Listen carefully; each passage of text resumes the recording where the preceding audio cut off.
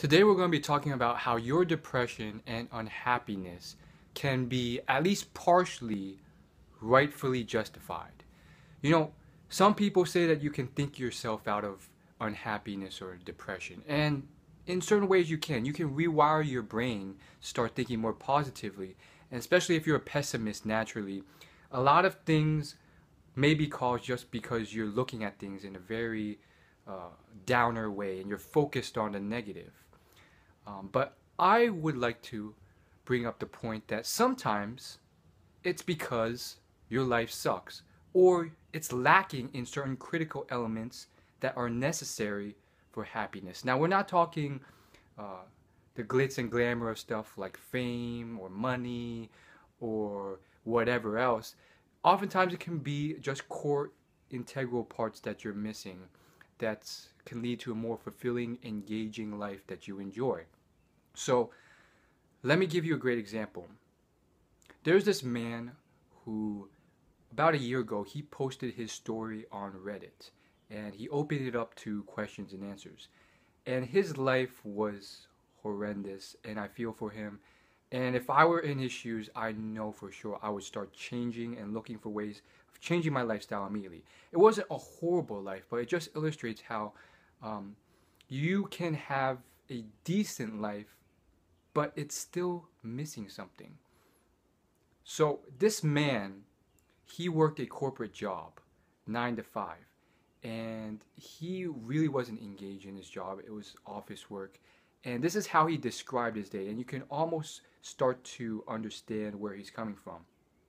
He woke up, then went to work and tolerated his job for 8 hours. Then he went home, ate his little frozen dinner, and then tolerated watching TV to escape the dullness of his life until it was late, and then he would go to sleep wishing for the day to be over, wishing for him to fall asleep so he can tolerate it until the next day came about.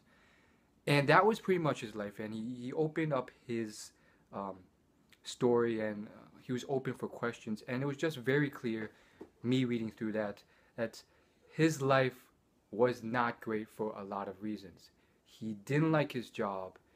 In fact, his whole lifestyle was very unengaging and unfulfilling for him, and even his pleasures were really just to tolerate and push him to the next day.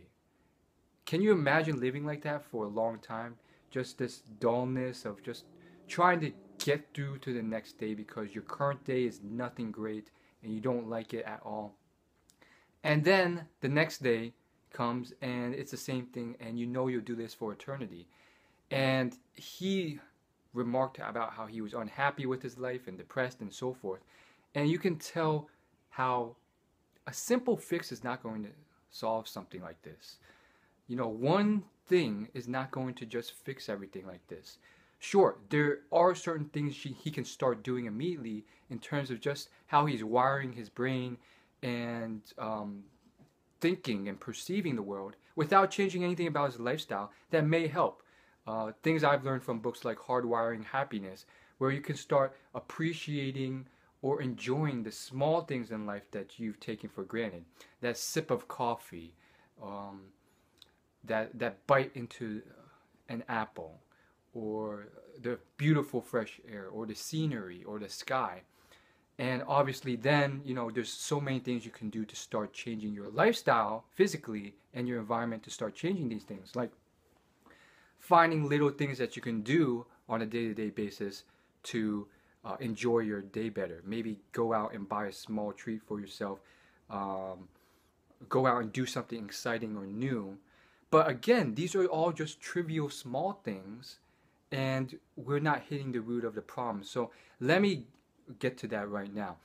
I just watched on YouTube the comedian Jack Black go to Africa and show us what it's like to be there. And you basically see him going through these horrible places in Africa, and he shows us the life of this kid who has lost both his parents, has siblings but has never met them, lives in a garbage dump, and survives by picking up food from the trash and selling used water bottles, collecting and selling them back.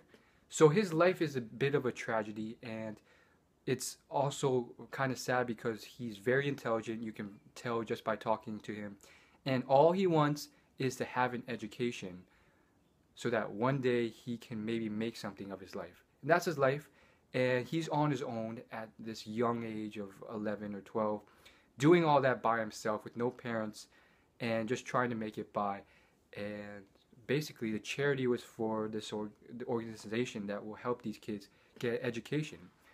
And for these types of people, they're just looking for these small things. And the reason I bring up that story is because it shows you one of the key tenets of achieving happiness or helping achieve it, which is being grateful for what you have.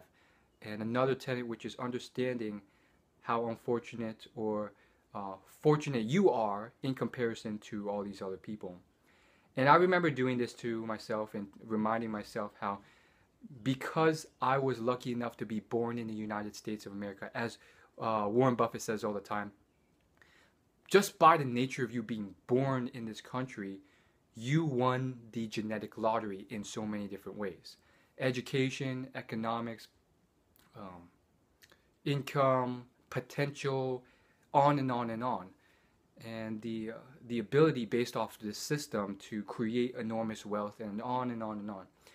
And that's great and stuff, and I understand it, and I remind myself of it. But that in itself, even adding that on with educating yourself about all the other places in the world that are less fortunate, that remedy alone, that one thing, will not fix everything. It will not make me completely happy for all eternity. And it goes back to the point of how one small, simple fix is not going to solve your problem.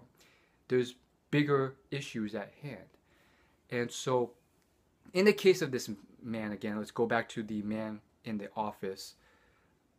You can start seeing core things that he's missing. One is probably his job.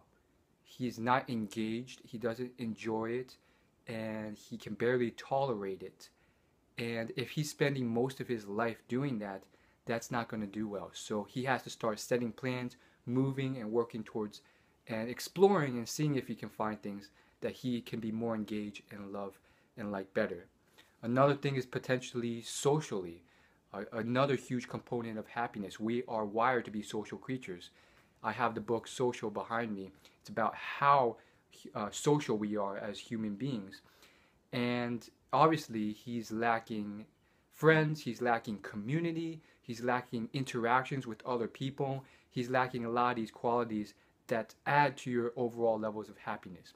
From charity work to volunteer work to making friends in activities or clubs of interest, whether it's a sports league or an improv club, whatever it is, these things can form bonds. And for me, I'm starting to branch out of my comfort zone and actually work to do these things. Like, even if you don't think you'll like it, you have to at least test it out. You never know. And even if it's not the best fit and this sport or this hobby is not the most interesting, at least you can make friends, at least you can interact with people, at least you can meet other people, have a great time, and perhaps you can learn to love that. Who knows? So for him, I do think that those are just some core pillars that he can start working on.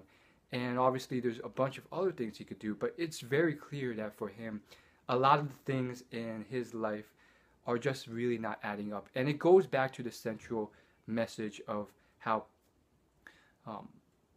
just because you live in a profitable or more fortunate country, it doesn't guarantee your happiness. In fact, if you look at average happiness levels of different countries, the US is not number one. The US is like number 20. And there's so many other countries, many who their average income per person is much, much lower.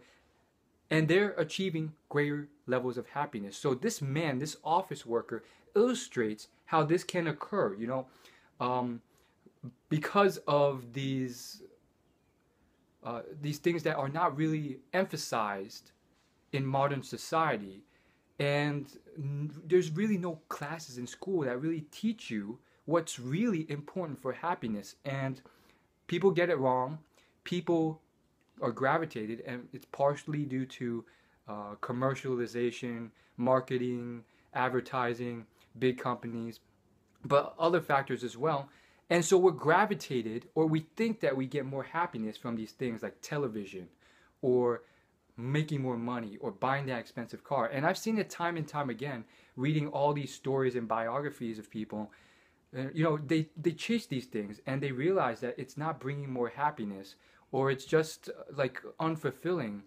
And in reality, um, I think working towards what really is fulfilling and amazing to you, things like family, friends, community, being social, love, spreading love, um, having the people who you want to love you, and loving them back.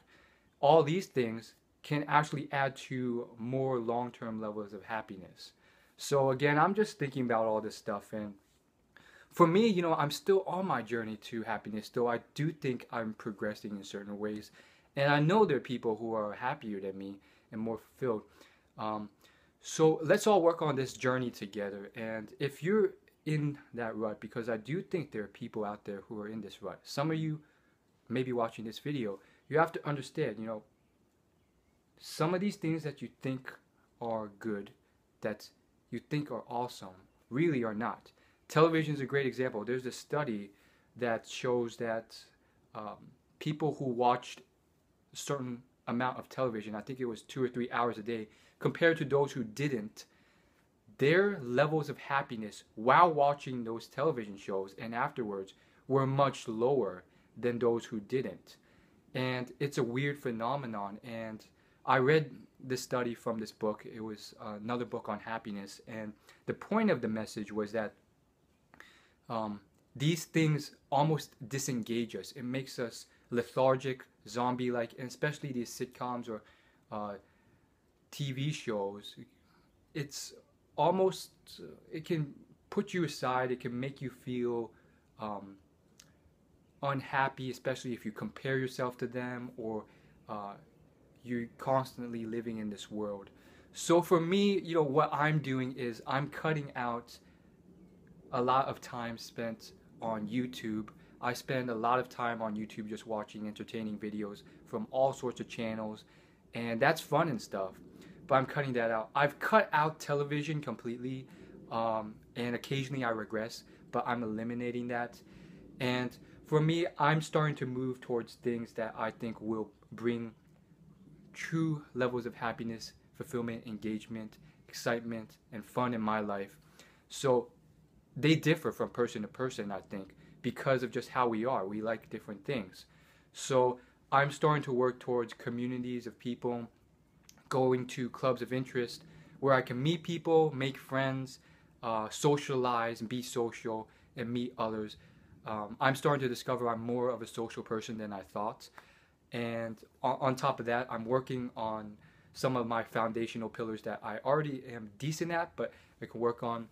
One being family, another being loving others, spreading love and kindness, and being caring to those who deserve it. Again, I do think that you can't be too nice to people who you don't know well enough, or may not treat you back the same way. So I'm working on that as well, and I'm working on things that really excite me, really engage me, that are really fun to me. And those things involve reading certain books, doing certain activities, my work, my path in life, and also certain things that I really enjoy. I'm starting to really get into fashion and style, and like it or not, something I really enjoy is interacting with beautiful women, preferably on the inside and outside. Um, So I really do get great fun, especially if I'm around people who have great, awesome personalities. And I think that's something I've started to learn. And so for you, if you're like me and you like people who have um, awesome personalities and do amazing things, and you find a lot of fun just being around them, whether it's because they're always so funny or you have a great time around them, then you can start working towards that and adding that into your lifestyle rather than just sitting there with your frozen pizza or frozen cutout cardboard or lunch in a box or dinner in a box and eating that and tolerating life. So, you know, we're all on this journey together, and let's all work towards it. You know, a lot of us, including myself, our lives are kind of boring right now, not that interesting. And so just realize that you're not alone. And especially on the internet, you see like all these Instagrams and Facebooks, and it seems like their lives are so amazing sometimes.